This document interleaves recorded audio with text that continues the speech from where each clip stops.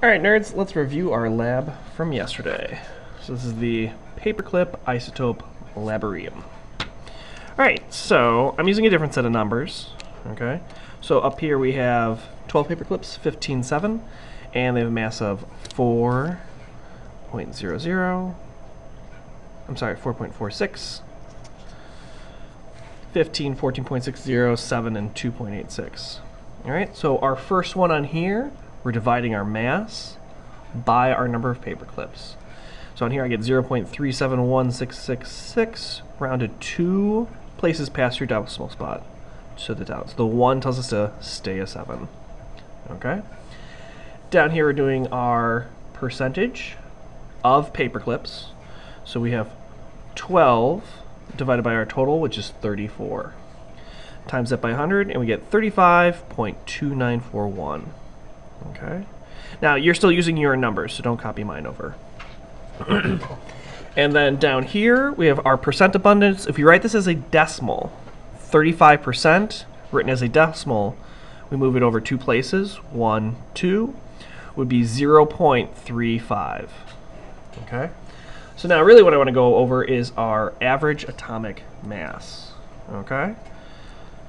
So for our average atomic mass, okay, what we're going to do is we're going to take a mass of your first isotope, and that's right here, our highlighted numbers. So our average mass of our first one is 0.37, and your number should be pretty close to that.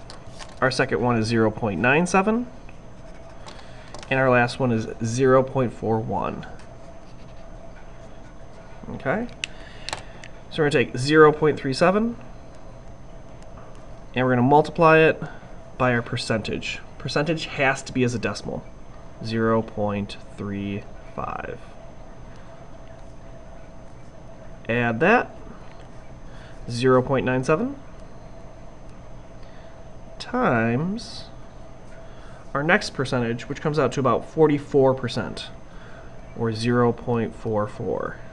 At least that's my numbers. Make sure you're using your numbers. And then we'll add our third one, 0.41, times, last one comes out to about 20.6%, so that'll be 0.21. So 20.6 will round up to 21%. Alright, and we can plug this all in at once due to order of operations. So 0.37 times 0.35 plus 0.97 times 0.44 plus 0.41 times 0.21. And answer is 0.6424. We're going to round that to 2 decimal places. So 0.64, 2 tells us to stay the same. 0.64. Okay? Now, if we take a look back at our 0.37, 0.97, and 0.41, all of those are our 3 isotopes, and this falls in the middle of there, so this makes sense. Why this is a weighted average, this is one of your questions on the back. If we take these 3 numbers and add them up and divide by 3, we're not going to get exactly 0.64. So we take 0.37 plus 0.97 plus 0.41. If we divide that by 3, we get 0.58. We don't get 0.64. The reason this number is higher is because for our second one, this here, we have a larger percentage. There's more of our large paper clips. So this is weighted higher.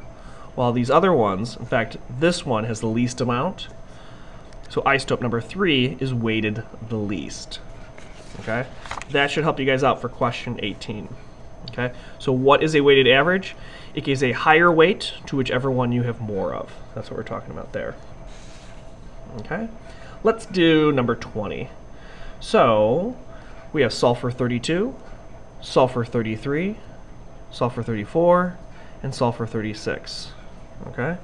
So we're going to do the same thing we did on the end. So we have a weight or mass of 32. We're going to times that by our percentage. I can't times it by 95. That's written as a percent. I need to change it back into a decimal. So I need to move my decimal over 1, 2 spots. 0.95. I'm going to add my next one. My next weight is a mass of 33. I'm going to times that.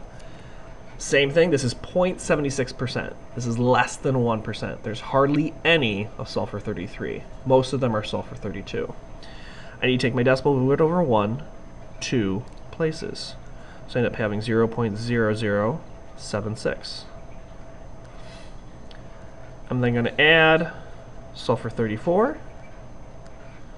I'm going to times that by 3.22%. Move over decimal 1, 2 spots, 0.0322. Last one, I'm going to add on to that sulfur 36 times 0.89, 0.0089, 1, 2. Alright, plug all of that into your calculator, and then you'll get your average atomic mass. We should know that our answer should be somewhere between 32 and 36. Okay? Based on the fact that 95% of our isotope is 32, it should be closer towards this end. Okay? Once you get your answer, round it to 2 decimal places and place it here. Make sure you have 17, 18, and 19 done in full sentences. 18, if you don't have enough room, write a little bit more down here. You only have one line here. That might not be enough room. As soon as you're done, go ahead and turn in your lab.